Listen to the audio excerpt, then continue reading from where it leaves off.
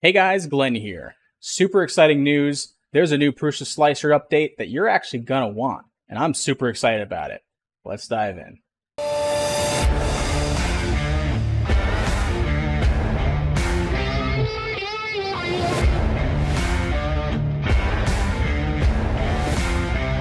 Now before I begin, Kevin Ryan, thank you so much for being my newest channel member. I really appreciate you.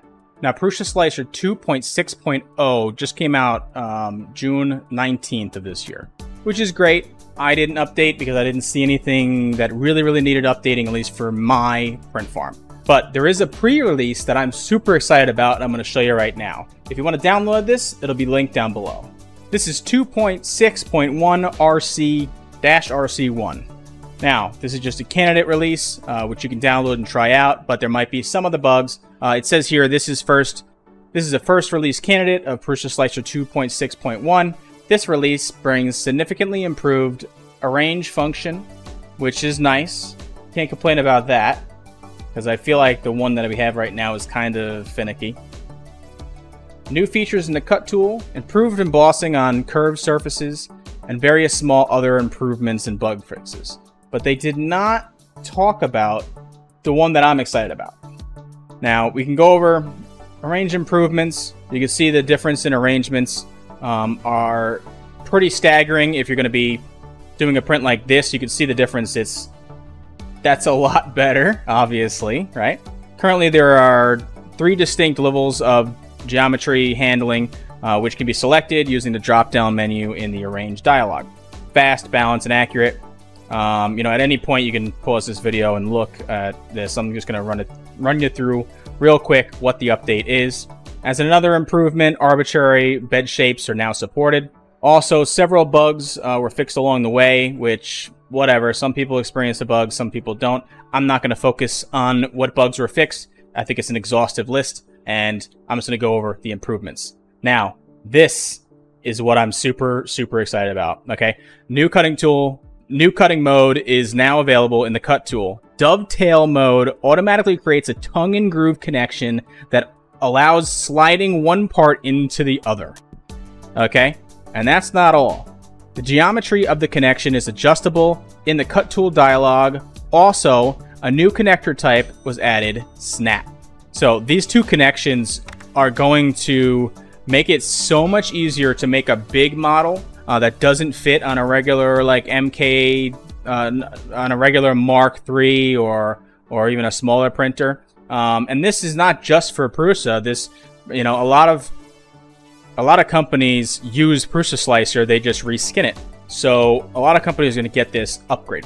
Now think about how easy it's going to be, because I'm actually trying to build a life-size Terminator right now, and if I can slice the big parts and have them dovetail into another, I'm going to have to try the dovetail versus the snap connector. I'm assuming that it's going to be, the dovetail is going to be smoother as long as you're more dialed in. It probably has to be more dialed in. But I'm going to try these out, and I'll probably make a video about how good the improvements are, or if they're crap. But I'm thinking this is going to be really good, because it is a pre-release, but they wouldn't put it in the pre-release if it wasn't working. On top of that, you got emboss improvements. The emboss tool introduced in 2.6.0 now allows much better projection on curved surfaces, which that was a problem, and I'm glad they're fixing it. The feature is accessible through a paraglyph orientation checkbox in the emboss dialog. When checked, the individual glyphs are perpendicularly projected along a curved line on the surface. The idea was inspired by the implementation of Bamboo Studio. See, even there, right there, you can see that even Bamboo Studio, which their stuff is proprietary, you can't use it with other printers and stuff like that. They're still inspiring even Prusa, which is crazy that other 3D printer companies can inspire each other like this. It's awesome. But Prusa, just love how Prusa always takes things from other people and makes it their own, and just makes it open source, which is awesome. Other improvements with respect to 2.6.0, when using multi-material painting tool, there is now an option that you can enable interlocking of the painted patches with the neighboring segments. This improves connection of the patches. The setting is available at this setting, and pause if you want to read it. Now, a lot of little things you're not going to care about, most likely, but you can pause on this video at any moment if you want. Lots of bug fixes. I'm not going to read every single one. So right down here, I'm going to link down below where you can download it and try it out. Just keep in mind that it's a pre-release. It may not be perfect. However, I'm going to download it and try it because I'm so excited about this upgrade. It's so cool. There's a bunch of upgrades, but especially the interlocking, that is awesome. So what do you guys think? Is Dovetail or Snap going to be the better one? Have you tried it yet? It's only been released a few days in the pre-release, so a lot of you guys probably haven't tried it. A lot of you guys probably don't even know it exists yet. Which one are you guys excited about? Comment down below. Are you guys excited at all, or maybe you just don't care? Are you going to use this feature? I bet that a lot of people are going to use this feature because there's so many different applications, not just making like big things and being able to connect them easy, because we used to have to put pins in there and glue them and all kinds of other things, or use a different kind of software to blow them up, like Luban 3D, for instance. You know, I'll show you this website. You can download this, and you know, you can do a lot of stuff with it. You can do lithophanes, you know, photo magic, cookie cutters. You know, there's so much stuff that you can do with this, but one of the things was like turn a photo into a 3D puzzle. So all this stuff still works. Here is something like this, segmented 3D mesh. So you can, you know, put the connectors together, for instance, and make like a big model. Like if you're blowing up a Baby Yoda and you want to make it 6 foot tall, you're going to use something like this to do it. So now you can do it right in Prusa Slicer, and it's their own proprietary kind of thing that, you know, I'm really excited about, and I got to try it soon as I have some time. Let me show you Luban real quick and how you could do it right now if you wanted to. Okay, so we're in Luban now. Luban, however you pronounce it. I don't know. If I'm butchering it, Luban, just comment down below, let me know. So we're going to open. Go to the STL that you want. So we're going to do this one that I just downloaded with Tooth. Okay. The download. You're going to go to Mesh and then Cut. This is only just one of the things that this thing could do. All right. We'll do it in inches for now, just so I can explain this a little better. Let me close the window. Expanded for some reason.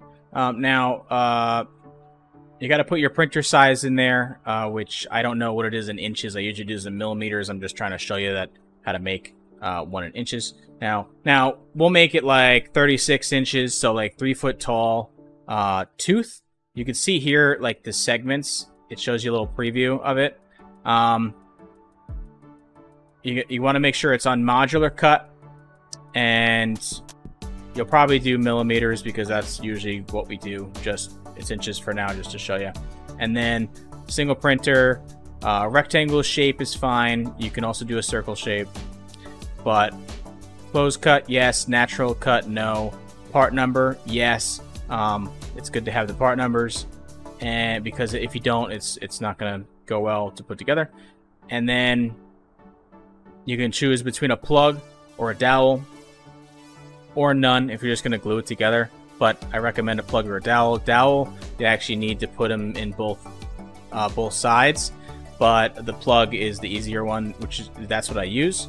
And the design, you'll just leave it on prism.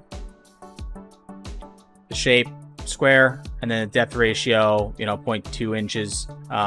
If you were doing millimeters, you want to do like 1.5 or 2 millimeters. It depends on what it is, but the tolerance is 0, and then you hit cut. You're going to select the folder it's going to go into, select it,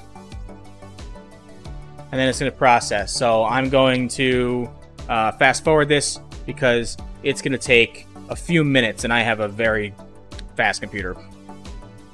Okay, so it's done. I don't know why it still says processing, but it's just about done. So how many parts is 205 if you wanted to do this with the printer.